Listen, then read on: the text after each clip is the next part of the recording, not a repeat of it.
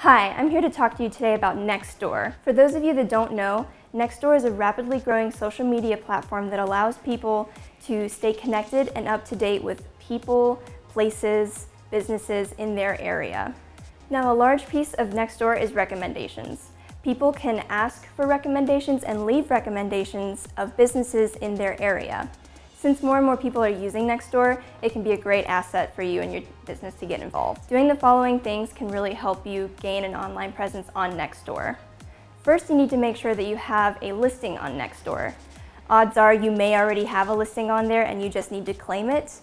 If not, then you'll have to create a listing. After you have your listing created or claimed, Nextdoor gives you a link that you can share with people in order to gain recommendations. So with that link, you can share it on other social media platforms such as Facebook, or you could send it out in email requests.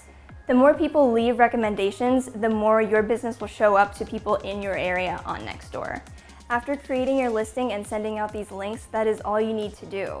Nextdoor is a static listing where you cannot respond to requests or post things, so all you have to do is just take that link and share it with people, and they will come and review and recommend your business.